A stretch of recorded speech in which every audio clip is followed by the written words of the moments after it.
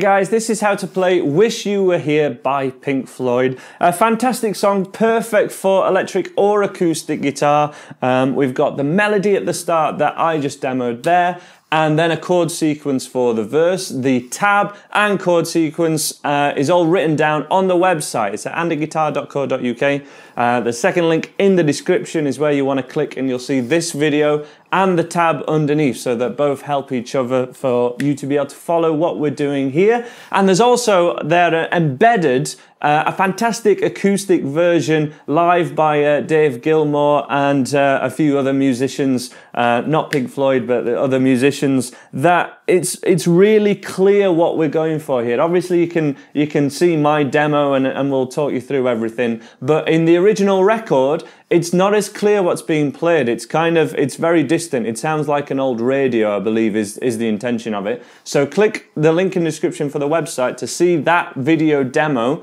as well as the chord sheet and the lessons and everything that will help you to play this.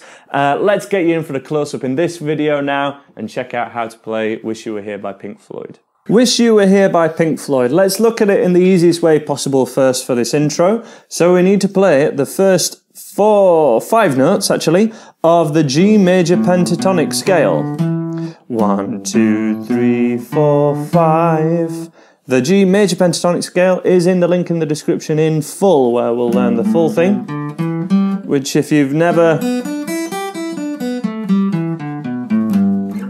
covered that before, that is the place to look at to get the underlying principles of this riff. But let's have a go at this together. Middle finger on the G note, 3, open 2, open 2. And then we would strum an E minor, but if we look at the basics of this, from there we just have 4 notes. So,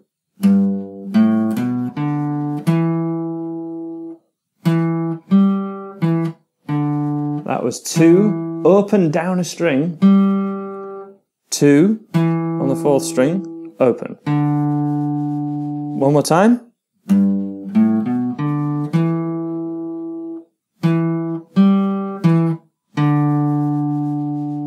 Now the idea of playing the full version of this is we play that but keep the 3rd and little finger down the whole time. So when we play this, we can then strum an E minor 7 chord in between. And then we play the second part, and we strum a G chord in between that.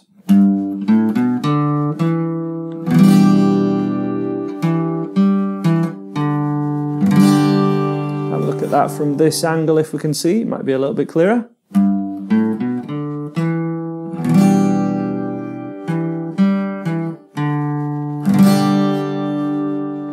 And if we, rather than doing one strum, we do a down, down, up, it fits with what the original is doing. We're kind of keeping the strumming going a little bit. So down, down, up.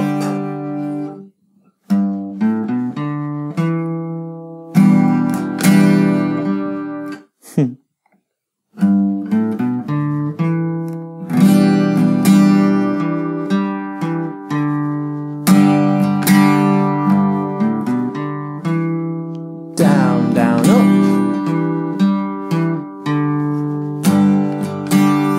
That is the more advanced version. Now you have those two options. On my website, following the link in the description, you'll see both ways tabbed. You'll see just the easy version, just played like this, and also the more advanced version with the strumming of the chords in between. But for either version, after we've done that twice, we then play the same first section, but then it just comes down 4 notes from here. 2, 0, 2, 0. So that would be in total.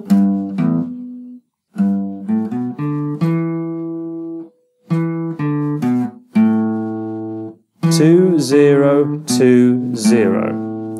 And with the chords underneath, we keep these 2 fingers, 3rd and little finger down the whole time. E minor,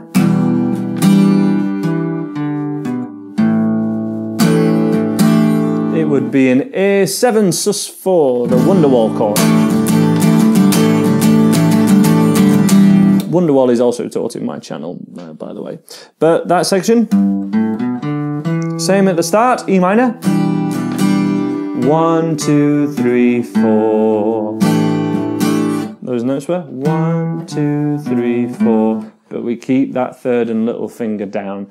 And we do that twice, so as a demo.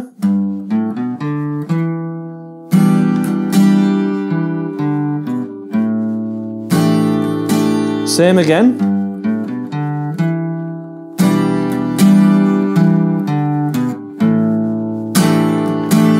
And then we finish on a G chord. And after then the whole thing would repeat again, and we have a guitar solo. That sort of thing happening over the top. We're not going to learn the solo in this section. We need to get this rhythm part learnt, though if enough people show interest and you comment below and say, do the solo, Andy, I will do the solo for you guys. But let's have a recap of this. So, 2 options. If you're finding all this very difficult, you can go for this. No problem at all, but I'm going to play it with the chords as well, so that you can play along to me and you can see how to do the more full version of it. Let's play this together, guys. This would happen in 2, 3. Okay? So it's not a count of 4 at the start, because it happens a little bit before the beat. The last note of the riff is actually on beat 1. So, from a G chord or from the main riff, in 1, 2, 3.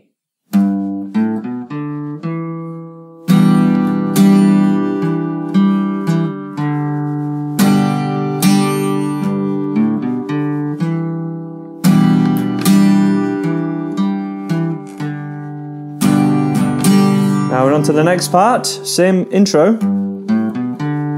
This is where it changes.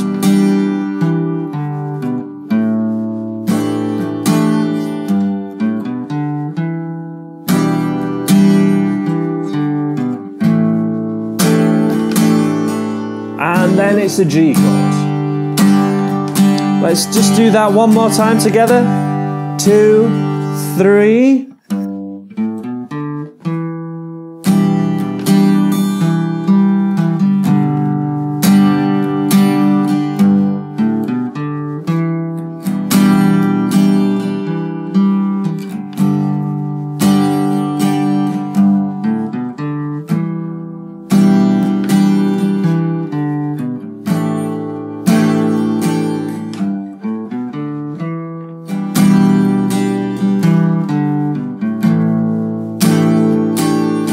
And then a G.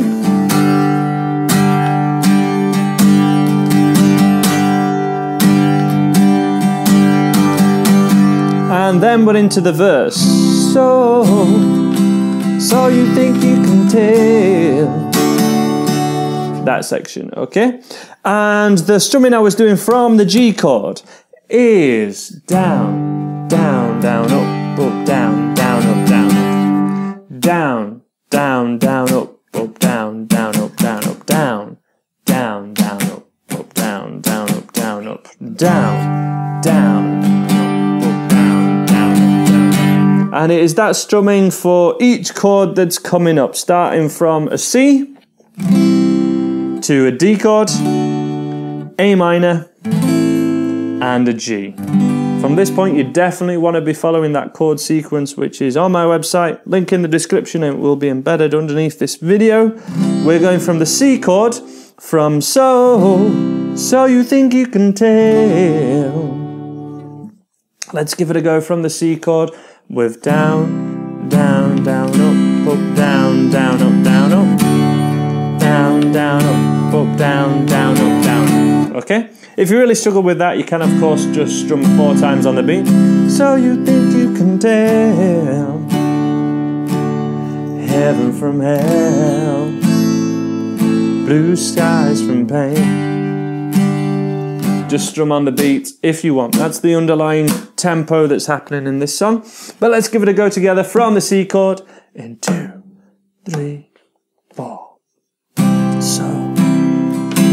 So you think you can. D chord, 2, up, down, down, up, down, up, A minor, 2, 3, 4, G, 2, D major,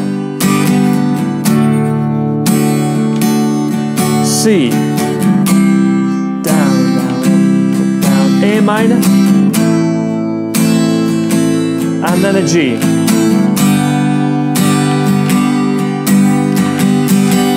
And then that exact same chord sequence happens again, but with different words. So it's that sequence that you want to memorize or be comfortable reading and following. It was from a C chord. I'll sing it a little bit this time. I will do that strumming pattern in 2, 3, 4. So you think you can tell heaven from hell, skies from pain. Can you tell a green deep field from a cold steel rail? A smile from a veil. Do you think you can tell? Down, up, down, down, up, down. If you can't do it with that strumming, let's give it a go just strumming on the beat, and I will sing again so that you know how the chords work with the lyrics, so you can follow the chord sheet. From a C chord, I'm going to play on the beat. You guys use whatever strumming is comfortable for you. 2, 3, 4. So you think you can tell heaven from hell, blue skies from pain. Can you tell a green field from a cold steel rail? A smile from a veil. Do you think you can tell? And then the exact same thing would happen again for the second verse. From a C chord, did they get you to trade your heroes for ghosts, hot ashes for trees, hot air for a cool breeze, cold comfort for change? Did you exchange a walk-on part in the war for a lead role in a cage? That's where we would go back to the intro,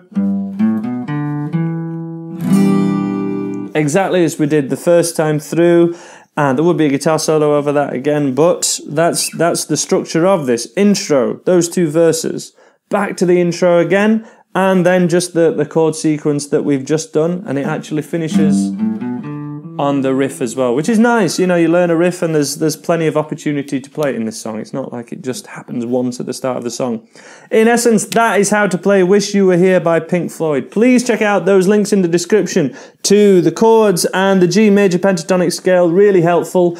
Thanks for checking out this video. Please subscribe if you like what I do, and click in this area here to see some similar songs, and over in that area to see my full free beginners course available at andyguitar.co.uk. We will have the book version coming out soon of this beginners course in print format, 91 pages to really help you guys take your playing up to a next level. And that's everything from me. Take care of yourselves and bye for now.